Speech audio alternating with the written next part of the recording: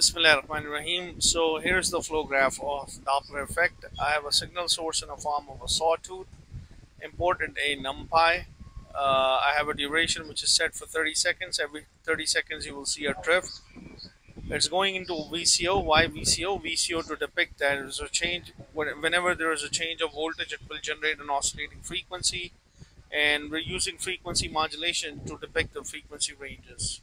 So here's the output of that Doppler effect.